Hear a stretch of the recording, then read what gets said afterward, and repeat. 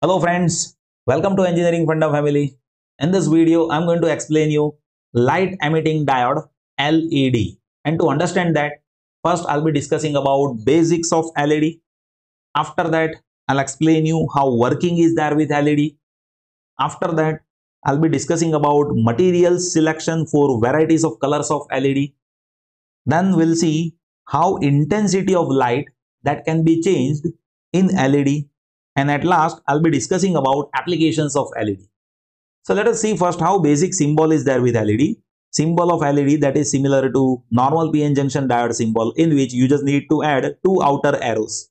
So these two arrows indicates this diode can radiate light, means this diode is light emitting diode. Here this is anode terminal, this is cathode terminal, right? And this is how basic symbol is there with LED. Before we see working, you should be having some basic understanding related how material is there with LED, and for that let me discuss about basics. So here when it comes to basics, see, LED is made up of direct bandgap semiconductors. So there are basically two types of semiconductors, direct bandgap and indirect bandgap. In indirect bandgap we have silicon and germanium. In direct bandgap we have compound semiconductors. To understand direct bandgap and indirect bandgap, I have made one separate video. You just need to go through that video, and that is available in electronic devices playlist, right? You just go through it. It will give you idea about what is the exact difference in between direct bandgap semiconductor and indirect bandgap semiconductor. But first you need to understand one thing.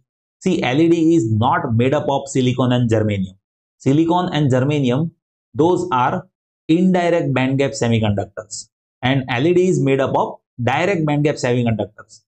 In that we are having compound semiconductors like gallium arsenide, gallium phosphide, gallium arsenide phosphide, aluminium gallium arsenide. Likewise, there are varieties of compound semiconductor material by which we can fabricate LED, right?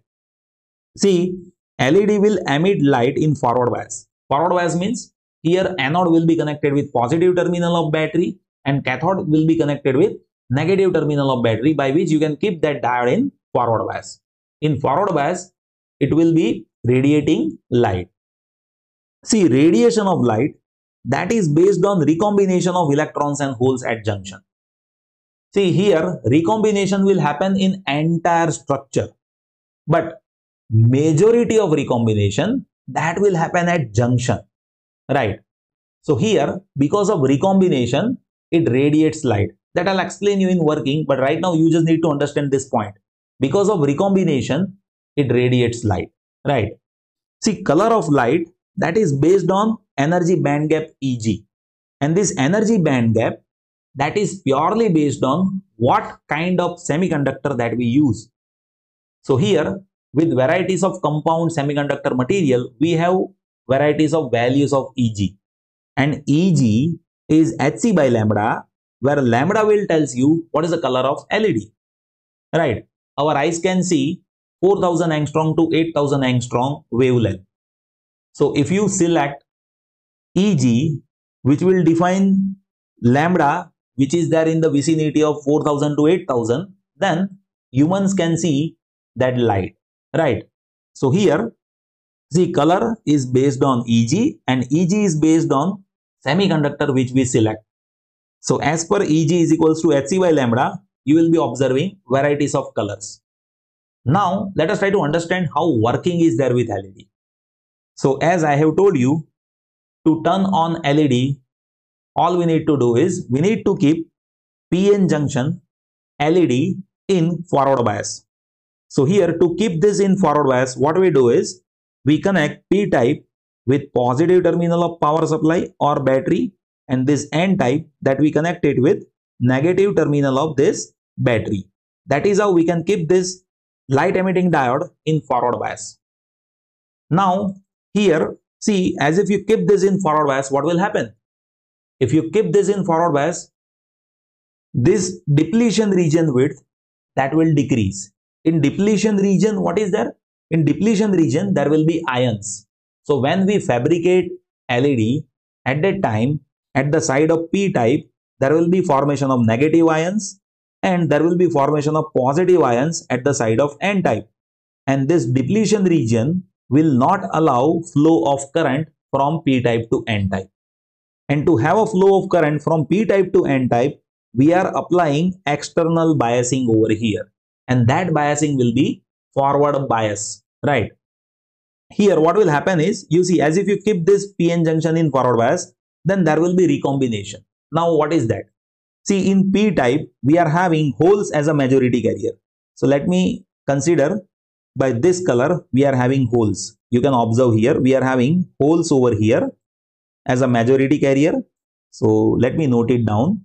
This is holes, right? And here minority carriers will be holes, right?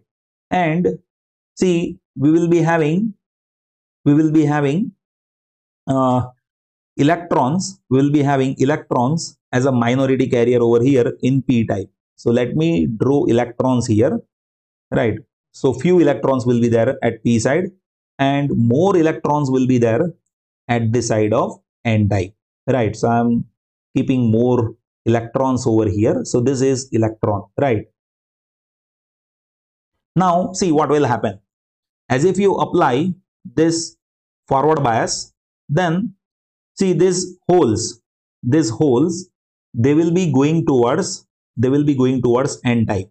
Why? The reason is, you see here positive terminal is connected, here negative terminal is connected, right? And because of that, what will happen? See, these holes will be moving towards this side, right?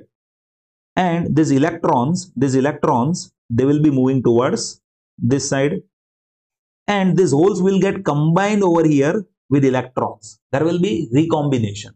These holes will be combining with electrons, and these electrons will be combining with holes. And this recombination process, majority of portion of recombination, that happens over here nearer to junction. And as recombination happens, it will be releasing energy. See, as if recombination happens, then what will happen? It will release energy. Let me show you over here in this energy band diagram. See, in direct bandgap semiconductors, here we are having conduction band, here we are having valence band, right? And as if I talk about free charge carriers, let us talk about electrons. So let us say here we are having one electron, right? Now see, this electron which is there in conduction band, now this electron is moving over here in this valence band, and it is getting combined with the hole. So there is a recombination. So electron was there in higher energy state. If I say here we are having energy, let us say it is E1, and let us say here we are having energy state, that is E2. So higher to lower energy state transition is happening, and as if it is happening over here, it will be radiating light, it will be radiating energy, it will be radiating light. Now you might be thinking like, why it is radiating light? The reason is, this energy Eg, that is as per Hc by lambda, where lambda is there in the region of 4000 to 8000 angstrom, and that wavelength, 4000 to 8000 angstrom wavelength, that can be seen by humans, right? So here, see this structure of conduction band and valence band with respect to momentum K, right? That is there as per direct band gap over here. That is there as per direct band gap. So as I have told you, to understand direct band gap and indirect band gap, you'll have to go through my video in the lecture series of electronic devices, in which I have explained that in great detail, right? Here only one thing that you need to understand, here we are having energy state E1, here we are having energy state E2. If electrons are moving from conduction band to valence band, and as if there is a recombination, then it will be releasing energy, and that will be light energy, as if this difference is there in the vicinity of visible wavelength as per Hc by lambda, right? So due to recombination that is happening, so as if these holes are getting recombined with electrons, and these electrons are getting recombined with holes, it will be releasing energy in form of light, right? Now let us try to understand how we can have material selections for different colors of LED. As I have told you, we are using compound semiconductor materials. Those are direct bandgap semiconductor material. Like if you observe for ultraviolet, we are having aluminum nitride, aluminum gallium nitride. For violet color, we have wavelength, which is there in between 4000 angstrom to 4500 angstrom. In terms of nanometer, it is written over here, right? If you wanted to have that in terms of angstrom, then just add 10 over here. That is how you can have it.